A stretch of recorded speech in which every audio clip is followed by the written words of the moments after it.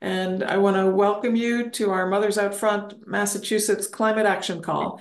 My name is Diane Sokol. I'm a member of the Brookline chapter and also part of the statewide campaign team. For those of you who are not familiar with the Mothers Out Front Climate Action Calls, in the next 45 minutes, you will learn about a specific climate issue and we will take focused action together. Today, we will be focusing on the Massachusetts 529 College Savings Plan and the need to align the investment options in this plan with the Commonwealth's climate goals. We need this for our children's future. We have some important updates to share. We've made some progress toward our sustainable investment goals, but we need the help from all of you today and your networks to keep pushing this message to our state leaders. Next slide, please. Before we get going, I'll quickly go over a few norms for this meeting. Please rename yourself in Zoom to include your name, your city or town, and if you like, an organization you're with. Be sure to mute yourself when we are together in the main room if you are not already muted. You can use the chat to share comments or questions during the call. Closed captioning is available, and you should be able to access that tool at the bottom of the screen. And finally, we are recording this climate action call. If you do not want to be seen in the recording, please use the Zoom controls to turn off your video. So we do have a full agenda today. First, Mothers Out Front member Jess Bryant will quickly share an overview of the Mass 529 College Savings Plan, and she'll share some of the progress and the work still to be done to have fossil fuel-free investment options added to our college savings plans. Then we are pleased to welcome a special guest speaker, Grant Bradsky from As You Sow, will talk about the tools that his organization has built to make it simple to identify fossil fuel companies and other potential objectionable holdings in our investments. After that, Sue Stafford will explain our actions for today, and we will have about 12 minutes to take action together. We will close with a few final announcements, and we do hope that you will stay until the end. I will now turn it over to Jess. Great. Thanks, Diane. All right. So hi, I'm Jess. I'm a member of the Mothers Out Front Corporate Responsibility Action Group. But today's call is being hosted by a coalition of advocates that have come together with a common interest to invest in our kids' futures without investing in fossil fuel companies. We are grateful to be working with our partners, and we want to welcome all of you from our partner organizations, Elders Climate Action, Third Act, and 350 Massachusetts. We know that we are more powerful together, and today's call puts that power into action. All right, and also before I dive in, because we're talking about financial information today, I did want to make the disclaimer that Mothers Out Front is not an investment organization, and I am certainly not a financial advisor. So nothing presented today shall constitute or be construed as offering financial or investment advice. All right, and so with that, I'll say I have a young son. I had him 2 years ago. And soon after giving birth to my son, I wanted to start saving for his college education. So I was introduced to 529 college savings plans, which are savings accounts designed specifically to help families save for their kids' future educational expenses. They are tax-advantaged savings plans, similar to 401ks or Roth IRAs. Each state has its own plan. Massachusetts' plan is overseen by MEFA, which stands for the Massachusetts Educational Finance Authority, and it's managed by Fidelity Investments. All right, so 529 plans generally have two types of investments. The first is static, where funds have a fixed investment strategy over time. And the second is age-based, where funds transition from being more aggressive in their investments to more conservative as the child gets closer to attending college. All right, so it's important for me to invest my values by making sure my son's college savings account isn't supporting the companies driving climate change. So I spent a fair amount of time looking under the hood as to what companies are part of the Mass 529 investment options. And I discovered that, so for the Massachusetts 529 age-based portfolios, they can be made up of up to 9% fossil fuel companies. And this includes companies like ExxonMobil, Chevron, and Occidental Petroleum. Massachusetts also offers a static portfolio, which is called the sustainable portfolio that has sustainable features, as they call it. But even this is around 3% fossil fuel company holdings, including Marathon Petroleum, Corp, and Valero Energy. So I saw this, it was a non-starter for me. So I complained to my state representative, who recommended reaching out to Mothers Out Front for help. That triggered about 2 years of advocacy work with Mothers Out Front and our coalition partners. And to make a long story short, we've made significant progress. So Fidelity and MIFA plan to add the Fidelity Climate Action Fund next year to the Mass 529 investment options. And that's great news. So Massachusetts will finally have a fossil fuel-free 529 investment option. And this specific mutual fund will be available for other states whose 529s are managed by Fidelity, should those states choose to adopt it. So that's great news. There's also some less great news. This is a static fund, so we still lack a user-friendly age-based fossil-free option. And this fund also has high fees compared to other Massachusetts 529 options. All right, so there's some work to be done. I think before we take action today, I'll say I had to do an incredible amount of work and I sunk a lot of time into figuring out what companies were actually underlying the 529 investments. But you don't have to. So there's this amazing organization, As You Sow, which is really one of the leaders in fossil-free investing, that's made tools you make it very easy to understand what companies are underlying your investments. And we have Grant Bradsky from As You Sow here to show us how to use those tools and teach us more about fossil-free investing. All right, and with that, I'm passing it off to Grant. All right, so I'm gonna just get into presentation here. So hi everyone, my name is Grant Bradsky and I work at As You Sow. So for those of you who are not familiar with our work, As You Sow is, has been working with corporations for over 30 years now to help them become more environmentally and socially responsible through the power of shareholder advocacy. So we work with some of the largest companies in the world on a range of issues like climate change, ocean plastics, racial justice, environmental health, and sustainable investing. And so that's where I work. I work in our sustainable investing program. Let's see, change slides. So our investor values program rates mutual funds and ETFs based on their exposure to environmental and social issue areas.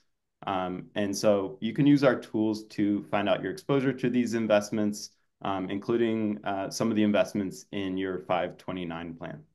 So today I'm going to be talking about how fossil fuels and other risky industries end up in our 529 plan investment options. I'll also take you on a tour of our Investor Values fossil-free funds investment tool, so you can find out your exposure to fossil fuel companies and also find sustainable alternatives. And then I can also talk a bit about the demand for sustainable investments and why investors are increasingly avoiding these types of financially risky investments. This is just our disclaimer. Again, we are also a nonprofit and not a financial advisor. So this is for educational purposes only.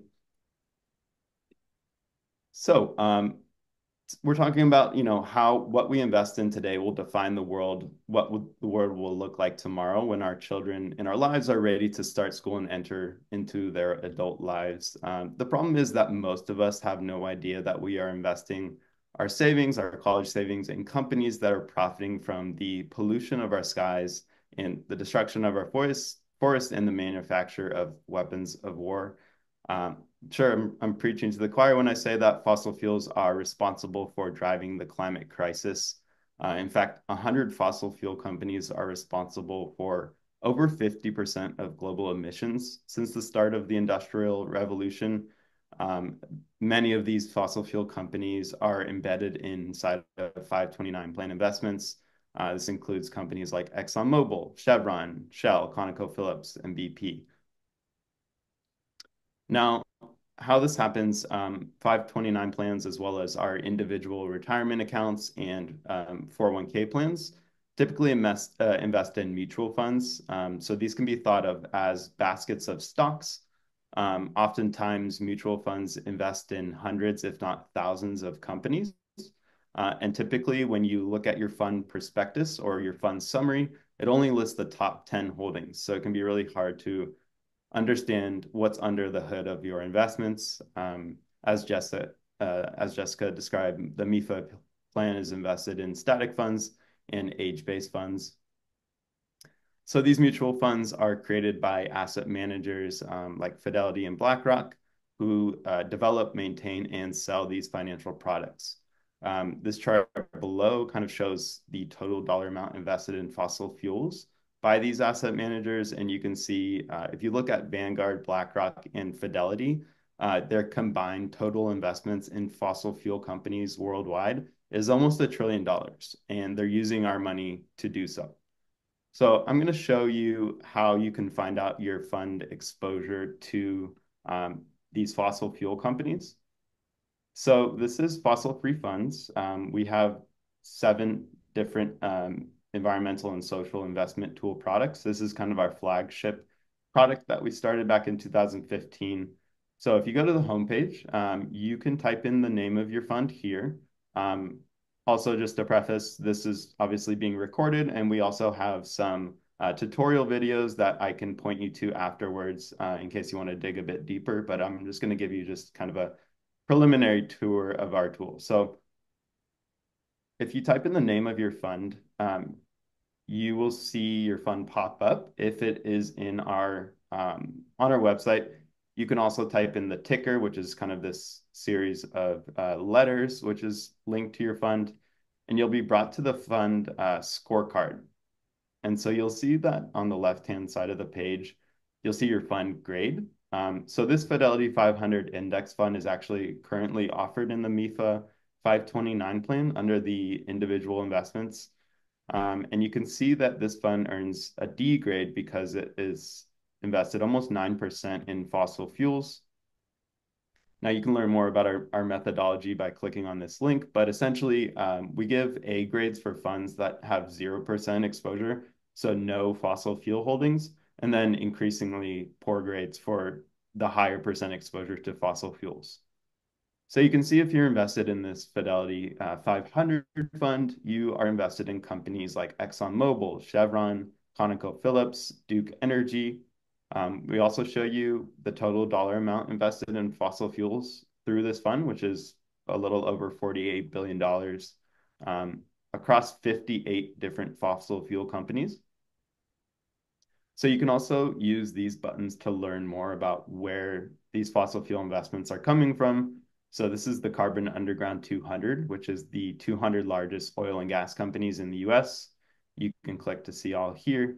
A lot of investors may be surprised to learn that they're invested in coal companies like American Electric Power, Dominion Energy, as well as fossil-fired utilities. So these are electric companies that are using fossil fuels to produce energy or distribute natural gas. And finally, we show you all of the fossil fuel holdings inside of your fund. So it's extensive. If you scroll down a bit further, you'll be brought to the sustainability report card of your fund. So as I mentioned, we look at not only environmental issues like fossil fuels and deforestation, but we also look at social issues, companies that score poor or well on gender equality, companies that are invested in nuclear weapons, military arms manufacturers, as well as private prison companies. So you can click on any of these to learn more about your fund grade across our issue areas.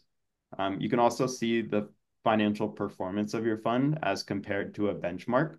So this is a similar fund. You can look at different time horizons. And then finally, in terms of fossil fuel companies, we also rate banks that are financing these fossil fuel companies' expansion projects, and insurance companies that are insuring fossil fuel expansion products.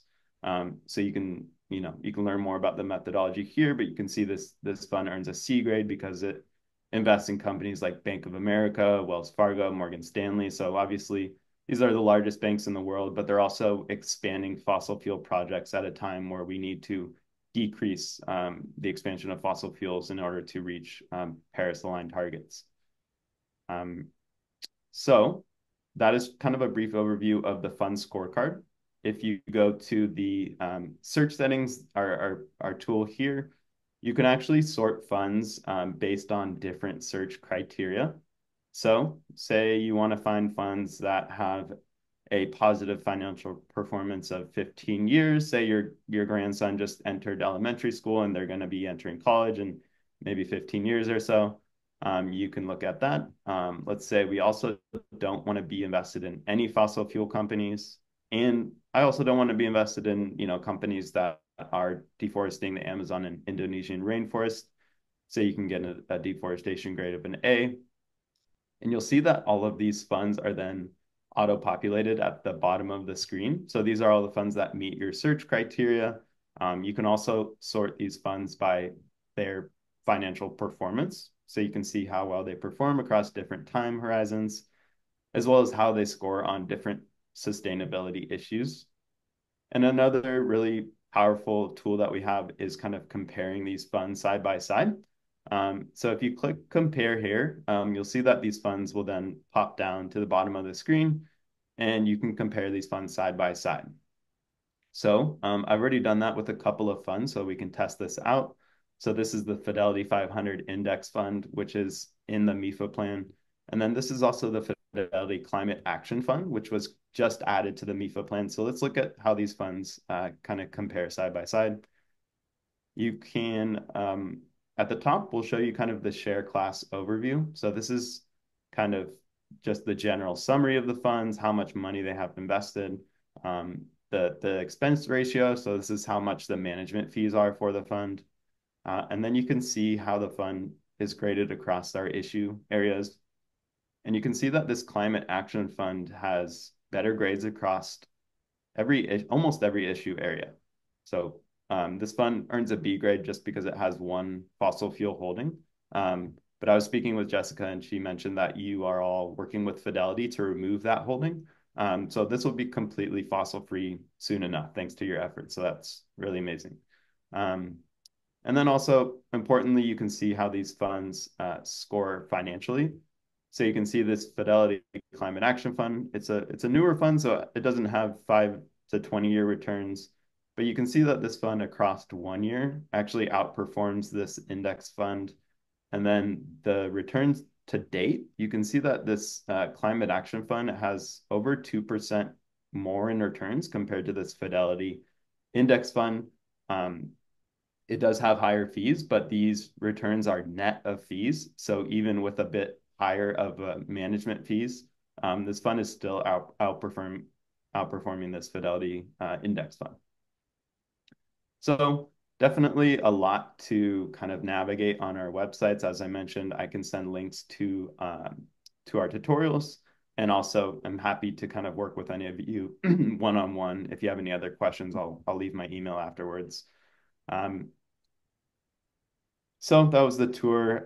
Just to kind of wrap things up here, there is an increasing demand for these sustainable investment options that we've seen on our site. 80% of individual investors, 99% of millennials are interested in sustainable investment options, and 54% of investors plan to increase their sustainable investment options just this year alone. So really exciting stats there. And then Jessica shared this slide with me, and essentially she asked Fidelity if you all could survey some of the 529 investors to see, what the demand is for these types of fossil-free investment options. Almost 80% are interested in a fossil-free investment option. 65% they would even be willing to pay higher fees for an investment option. And that kind of leads into the fact that, there's still this conception that you have to sacrifice investment return to invest sustainably. But that's just no longer the case these days. There was a Morgan Stanley study of 11,000 mutual funds showing that there is no financial trade-off in the returns of sustainable funds and traditional funds. In fact, sustainable funds are actually 20% less risky. There was also another survey conducted this year looking at the returns of sustainable funds, and they actually outperformed their traditional funds by 12 to 8 to 12. The sustainable funds garnered 12% in returns as compared to their traditional funds of 8% this year alone. So, yeah, you really don't have to sacrifice investment return to invest sustainably. And that is why many institutions across the world are moving away from fossil fuel investments. University of California decided to remove all of their fossil fuel holdings. And that's because fossil fuels are underperforming the broader market. They were actually the worst performing and most volatile sector of the economy over the past decade. And so, again, you really don't have to sacrifice returns to invest sustainably. So that kind of concludes my portion of this meeting today. If you do have questions, please feel free to reach out to me directly. I'd be happy to answer any questions that you do have. And I'm going to pass it off to Sue now, who's going to be going over today's action. So thank you so much for having me. And yeah, happy to answer any other questions you have. Thank you, Brad. That was terrific. In case you didn't remember everything, we will be sending out cheat sheet with links where you can go back over this stuff at your leisure. I don't know about you, but I didn't remember it all. So now let's get our heads back to what we're doing here today. We are asking Fidelity to give us both a static and an age-based low-fee fossil-free fund in the MIFA 529 offerings. Fossil-free because we want to save for our loved ones' education without funding the companies that are putting their future at risk. And low fee because why should we be charged a premium for investing our values? And why age-based? Because that just makes it user-friendly. It means you can kind of set it and forget it, and it manages itself beautifully right up until your child reaches college age. So it is time for action. Oh, there we go. What we're going to do is tell Fidelity that they should be a leader and not a lagger in fossil fuel investments. Today, there are 3 actions. We're going to have you sign a petition, send a letter to decision makers at Fidelity, and then there's a bonus action. We want you to share our action toolkit with others. A link will be put in the chat. When we're done with instructions, go to the chat, click on the link, and you'll be off. Please note that the link on this slide is not active. Go to the chat for the active link. Okay. Where's my slide? There are 3. My slides. I've lost my slides. All right. Here's action 1. We're going to sign a petition which will be delivered to MIFA and Fidelity. The link to the petition is in the toolkit, and the link to the toolkit, as I said, it's going to be in the chat. What you see on the screen now is what you will see when you click on the link to action 1 in the toolkit. We're hoping to gather thousands of signatures, so please sign it today and share the link widely. The purpose of the petition is to let MIFA know that there's demand for fossil-free 529 plans. That's really important to MIFA, and it's important to Fidelity to really move them on this. That petition is going to be delivered with a well-designed flourish when we've gathered enough signatures to make it meaningful. So sharing the petition with friends and family, even from other states, is helpful because that raises awareness that there's a national demand for this. Now, if you're not sure whether you've signed the petition before, sign it again today. Anyway, we will eliminate duplicates when the time comes. Action 2, we are going to write a letter we're going to ask you to write a letter that you will print out and send it through snail mail, the regular US Postal Service. We've learned from Fidelity themselves that paper letters get more attention than emails. So we're going to ask you to write a letter, print it out, and send it through the mail. What you see on the screen is what you will see when you click on the link to Action 2 in the toolkit. There are 3 steps here. Write a letter to Bart Grenier. He's the head of asset management at Fidelity. Print the letter, put it in an envelope, and mail it. Then email us to let us know that your letter is on the way. Start by writing the address that you see in the toolkit. You'll also put that address on the envelope that you use when you send your letter. Next, compose your letter. We've offered some suggestions for how you might personalize your message. Personalizing it is really, really important. Let Mr. Grenier know that you're a real person and that this is an urgent request.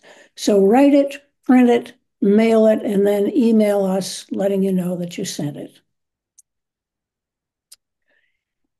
If you don't have access to a printer, or if you just rather send an email, you can do that, or you could do both.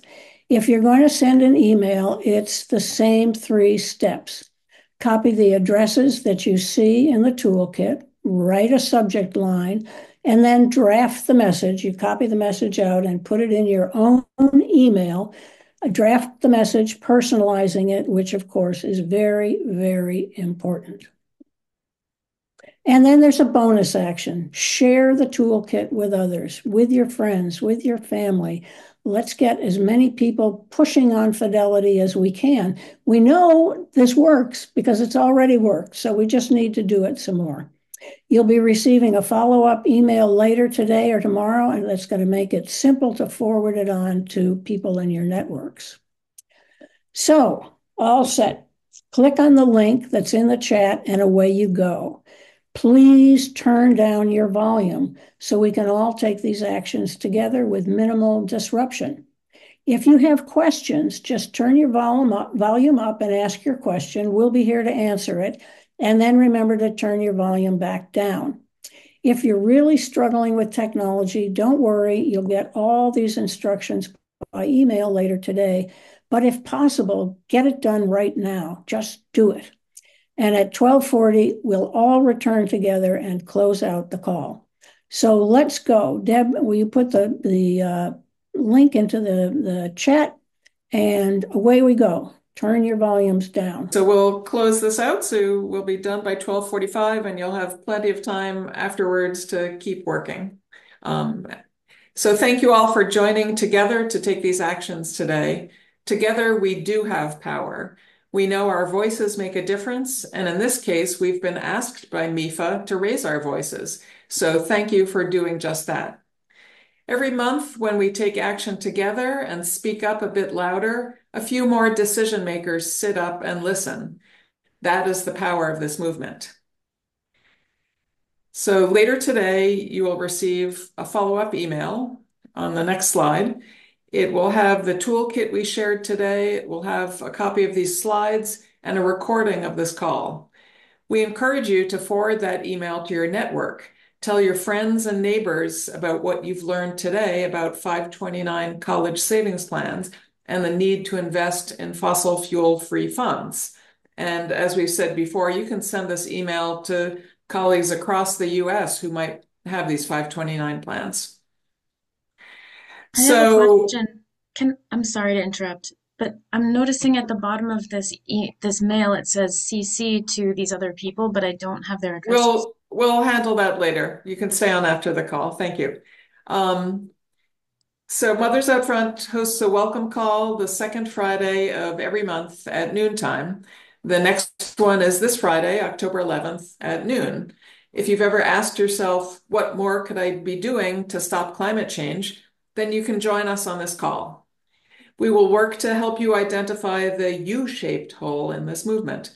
We want to help you find ways you can use your unique talents, your skills, and experiences to build a stronger, more effective, more inclusive movement for change. So join us on Friday if you can, and bring a friend. And finally, we want this climate action call to be a regular part of your calendar. Our next climate action call will be on Tuesday, December 10th.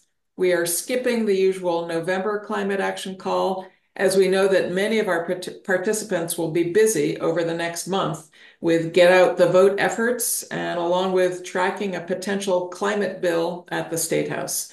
So do add the December 10th date to your calendar and watch your email for other possible November action alerts and a link to register for the December call. So thank you so much for joining today. A big thank you to our speakers today, and really thanks especially to all of you for joining and taking action together. We look forward to seeing you again on Tuesday, December 10th at noontime. And anyone with additional questions can stay on for a minute or two after this call. But to everyone else, goodbye and see you in 2 months.